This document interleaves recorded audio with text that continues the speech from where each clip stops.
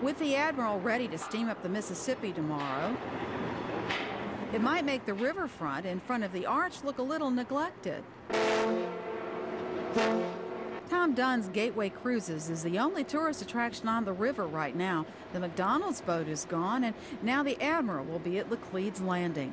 But Dunn believes the Mississippi still has a certain allure. But that's what makes it unique. That's what makes it different than all the other attractions in the area, is the fact that you're on the river, either a dockside facility. You see a lot of activity with towboats going by, and you're right below the national park here with the Gateway Arch.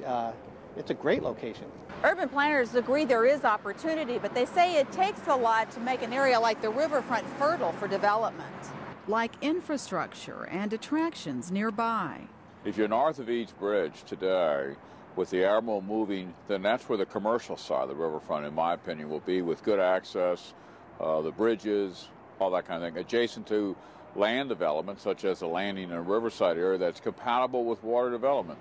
While Laclede's Landing will probably see a boost in activity, that doesn't mean things are going to dry up downstream. The Robert E. Lee is going to be opening shortly this spring, which everybody will be glad to see that boat return. We operate the Tom Sawyer and Becky Thatcher right below the arch here. And with the Admiral setting sail, there's a prime piece of property available now, literally on the water. In St. Louis, Gene Shepard, ABC 30 News.